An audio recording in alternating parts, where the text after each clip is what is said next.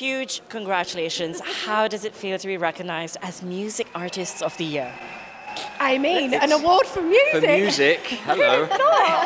It's actually amazing. I honestly don't think we've won an award for music before. Anything for music. Yeah, it's amazing. And I was watching all the other nominees thinking, oh my God, we do not stand a chance because... Dua Lipa?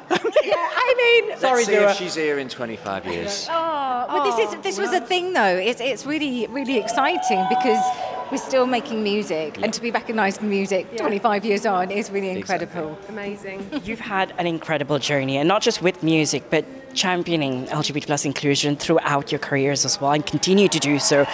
Talk to me about that power that music has in bringing community together and championing marginalised communities. What does that mean to you?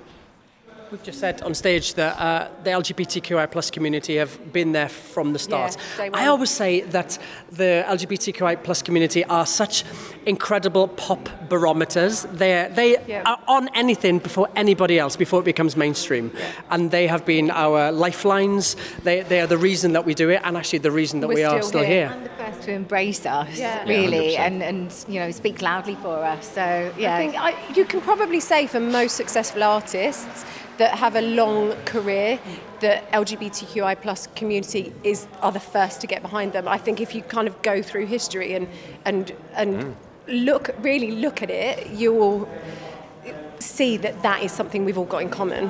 It speaks to the testament of the music you create, because then people can relate to it, find resonance with it, and sometimes it's life-affirming as well for people like that.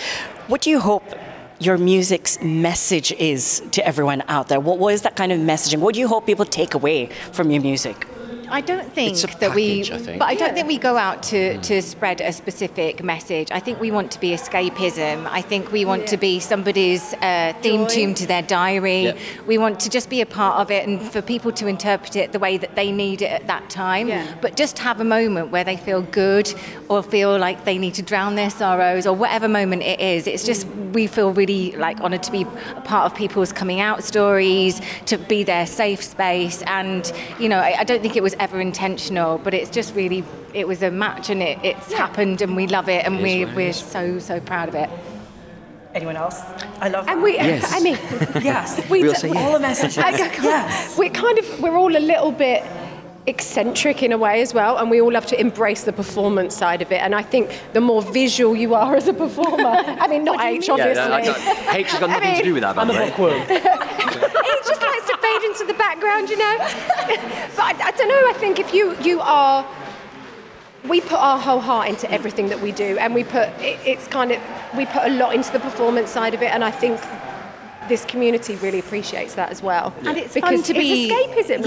It's fun to be a heightened version of yourself and be allowed to be colourful and allowed to just stand out a little bit. Back to the school run. You know, it's exactly. Well, that's what we all need a bit of that, I think. That is H's school run outfit, by the way. Iconic. Iconic. But that's beautiful because you do that, but still are so authentic about being yourselves, and that in itself is so powerful. I think that's obviously another part of it as well, is that we don't apologise for who we are, for what we are. You know, I think maybe back in the day we wanted to be cool. We wanted to fit in, and actually we didn't. And when we realised that is when we kind of totally embraced ourselves and steps as a group and what we actually are and what we mean to people. And it mean we stood out, didn't it? I love this. So Claire said earlier, when you're not cool, you don't go out of fashion. And I love that. Yes. I'm having that on my gravestone. That's us. It's never in fashion. I was going to say, we're not cool, but suddenly we're in fashion. I mean, We'll never definitely cool. We're like Tupperware. One final question before I let you go, and don't keep you longer, but what's one advice you would give to an upcoming musician who identifies as LGBT+?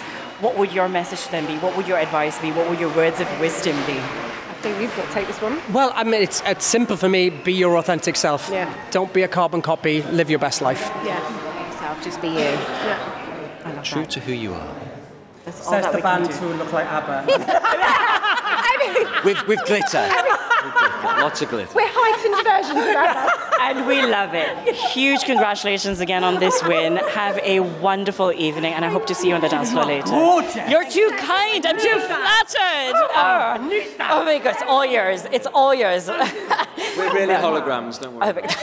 Lots of